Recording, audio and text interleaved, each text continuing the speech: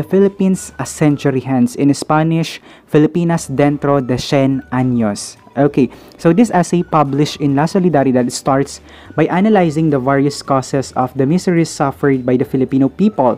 Dr. Rizal wrote this to forecast the future of the country within 100 years. So from the title itself palang, my dear students, you can get an idea about this essay of Rizal. When we say century, it's a period of 100 years. Basically speaking, ano na nga ba ang kalagayan ng Philippines within or maybe after 100 years? That is the content of The Philippines a Century Hence. Just like the indolence of the Filipino people, this essay was also published in the newspaper La Solidaridad. So sa essay na to, nagkaroon ng prediction si Rizal. He tried to respond to the question, what would be the situation of the Philippines within 100 years? Would the Philippines remain a colony of Spain? Sakop pa rin kaya tayo? Kontrolado pa rin kaya tayo ng Spain pagkatapos ng 100 taon? Or would it become independent? Lalaya na kaya ang Pilipinas sa pamamahala ng Spain? Or would it be a colony of another nation? Tayo ba ay pamamahalaanan ng iba pang bansa? Okay, dyan niya sasagutin sa kanyang essay na The Philippines a Century Hence.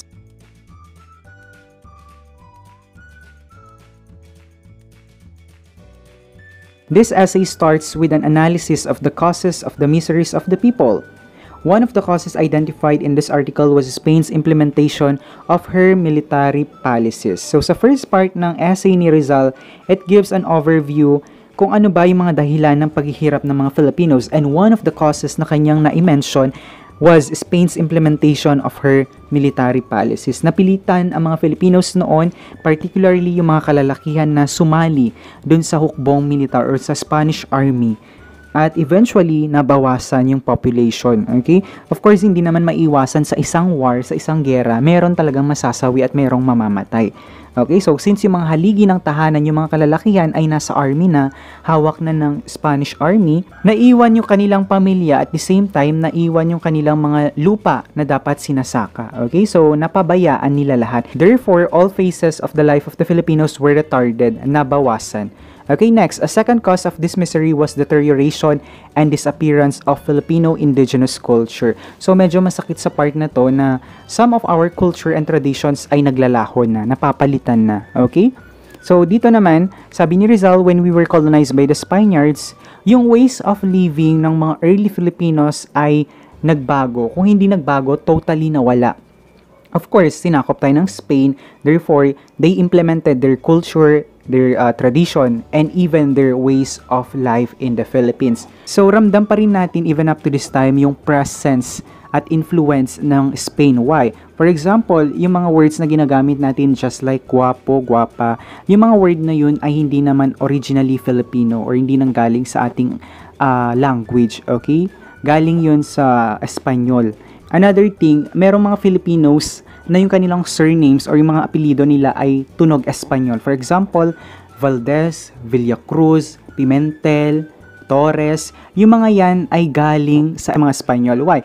Kasi noon si Governor General Narciso Claveria, nagkaroon siya ng isang policy wherein ni-require lahat ng Filipino natives na magkaroon ng surnames. Kasi noon, ang mga natives natin wala pa sila yung apelyido. Okay? So, sa policy ni Narciso Claveria, nagkaroon or inadapt ng mga natives yung Spanish surnames. Okay? And lastly, biggest legacy ng Spain sa country natin, of course, yung pagdadala nila ng religion na Christianity. Kasi noong unang panahon, wala pang religion ang mga Filipinos, ang mga early Filipinos. Pagan pa sila.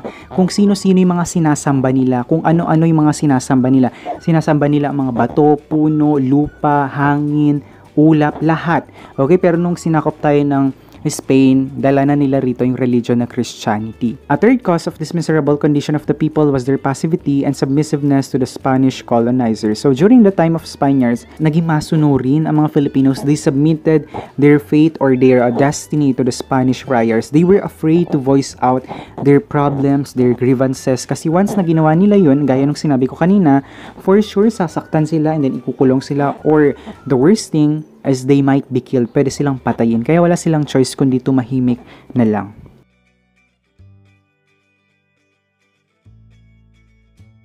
Okay, question, what then had made the people realize their sad situation under Spanish rule. So the answer here is racial discrimination. Why?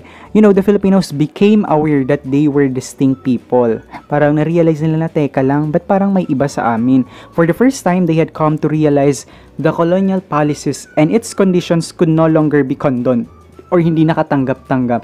Hindi nakatanggap-tanggap yung mga policies na ipinapatupad nyo or ini-implement nyo sa amin. So parang it's a wake-up call na for them na teka lang, may mali na hindi na tama itong mga ini-implement yung policies sa amin. So anong ginawa ng mga Filipinos? They accumulated all their grievances against the Spaniards, which eventually led to the rise of revolution. Yung mga oppressions, yung mga injustices na na-experience nila under Spanish administration, it became their motivation to fight the Spaniards. So yun nga lang, we have to admit, yung mga early revolts na nangyari sa Philippines ay hindi nag-succeed, okay? Lagi tayong natatalo. Why? Bakit kaya pumapalya tayo sa mga revolts? Kasi yung geographical location ng Philippines, tayo ay nahati sa iba't ibang pulo. Magkakalayo tayo. Wala tayong unity. Instead na magsama-sama sana lahat ng mga tao, okay, against the Spaniards, kumbaga meron tayong sari-sariling laban, okay? Hindi naman ganun kadami yung bilang ng mga warriors natin na sasabak sa laban sa mga Spaniards, okay? Kaya lagi tayong natatalo. Wala tayong unity, walang coordination.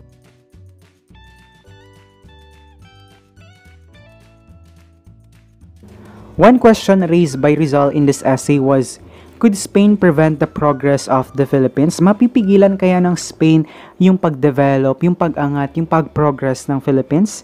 If Spain decide to do so, what could she possibly do? Kung kaya ngang mapigilan ng Espanya ang pag-progress ng Philippines, ano kaya yung mga possible things na pwede niyang gawin para ma-prevent niya yung pag-progress ng Philippines? Number 1, keep the people ignorant. Panatilihing mangmang at walang alam ang mga Filipinos. Number 2, keep the people in poverty. Panatilihing mahirap ang mga Pilipino. Number 3, exterminate the Filipino race. Ubusin ang Filipino race, walang matirang Pilipino, tanggalin sa mapa ang Pilipinas. Okay, so tingnan natin kung paano to sasagutin ni Rizal. Number 1, keeping the people ignorant failed. Why? Awakening of national consciousness among the people united them. With the spread of enlightenment, the ilustrado class arose. Yung number 1 option, hindi nag-succeed. Why? The national consciousness of the Filipino people was awakened and eventually united them. Okay? Yung nagising yung parang pagmamahal ng mga Pilipino sa sarili nilang bansa. Yung option number 1 nila na gawing mangmang at walang alam ang mga Filipinos ay hindi rin naging effective. Kahit na may repression noon sa school, kahit na may discrimination, hindi nila napigilan yung pag-emerge or yung pag-usbong ng mga writers, ng mga artists, ng mga freethinkers na tinatawag nating ilustrado, yung mga nakapag-aral, the enlightened ones. Okay? So, tingnan natin yung number 2. Yung number 2, recourse to impoverishment was a failure also. Why? So, hindi sila nagsucceed na panatilihing mahirap ang Philippines. Keeping the people in poverty created in the Filipinos the desire to change things. So, since majority ng mga Filipinos noon ay naghirap dahil nga inalisan sila ng rights sa kanilang sariling mga property, yun din yung nag-trigger or nag-motivate sa kanila to change things. They started exploring adventurous ideas. Okay, so failed na naman sila sa number 2. Yung number 3 kaya, yung extermination of the people as an alternative to hindering progress. Okay, it was a failure also. Why? The people had survived in spite of the wars they had engaged in and the epidemic. So sa dinami-dami daw ng war, sa dinami-dami ng gyera at epidemya or yung mga nakakamatay na disease na na-encounter ng mga Filipinos, they still survive. In fact, yung bilang nga daw nila dumoble pa or trumiple pa. Kaya yung third option ng Spaniards na ubusin ang lahing Filipino at walang matirang Filipino, that was very impossible. Moreover, sabi ni Rizal, to wipe out the Filipino race. Okay, kung gusto talaga nilang ubusin ang lahing Pilipino, they have to sacrifice a huge number of manpower. Another question na nilagay ni Rizal sa kanyang essay, can the divide and impera or divide and rule policy still work to foster enmity between and among the natives? To Rizal, this would no longer be effective owing to the ease of movement in the archipelago brought about by improved means of transportation. So, divide at impera or divide and rule, from the word itself, sasakop sila ng isang country, hahatiin nila yun, okay, kumbaga, imi-minimize nila yung power ng isang country sa pamamagitan ng pagdi-divide. Hahati-hatiin nila yun sa kanila pamamalaanan. Okay? Para less yung power ng bansang sinakop nila. Okay? So, according to Rizal, this would no longer be effective. Okay? Hindi na siya effective kasi madali at mabilis na lang din noon yung lumipat ng mga lugar. Kahit saang country mo gusto pumunta, hindi na ganun kahirap.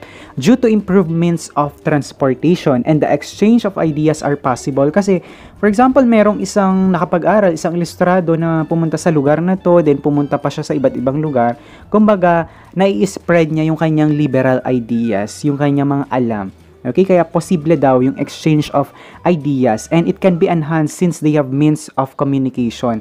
Tama naman na since okay na yung means of transportation, then pwede nang lumipat-lipat ang mga tao. Okay, kaya yung divide and impera or divide and rule ay hindi na rin siya effective para ma-prevent yung progress ng Philippines. Okay? So, ang sabi ni Rizal, Spain has no way of blocking reforms and progress of the Philippines. What does this imply then? There is a need for Spain to change her colonial policy in the Philippines. So, Spain ang mag-a-adjust, hindi ang Philippines. Kailangan baguhin ni Spain yung pamamalakad niya sa Philippines kung paano niya minamanage yung kanyang colony. Yun ang sabi ni Rizal. And another thing, the policies should be compatible with the needs of the people. Of course, kung ano ba yung mga kailangan ng Filipinos, dapat ina-align din ng Spain. Hindi pwedeng yung mga policies na pinapatupad nila ay para lang sa mga Espanyol.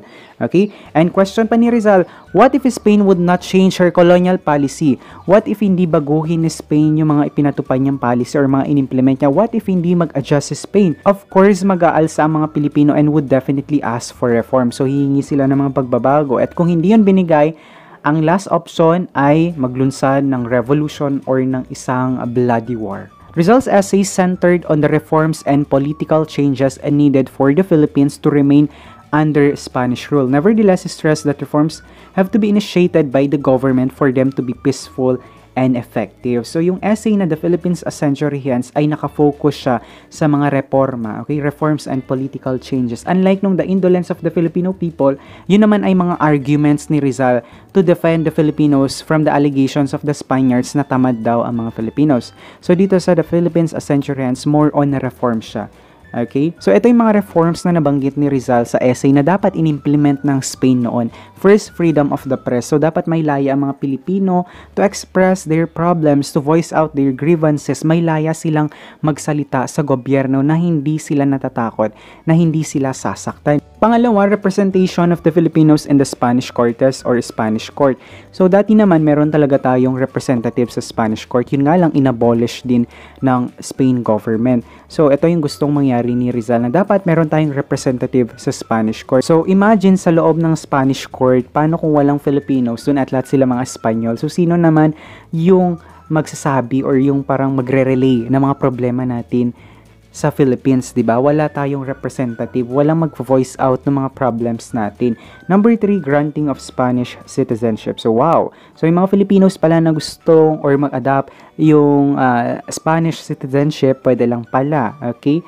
Pwedeng bigyan ang mga Filipinos ng rights na magkaroon ng Spanish citizenship. The next, filling of government positions, but kailangang merong examination. Masala yung mga deserving dun sa posisyon.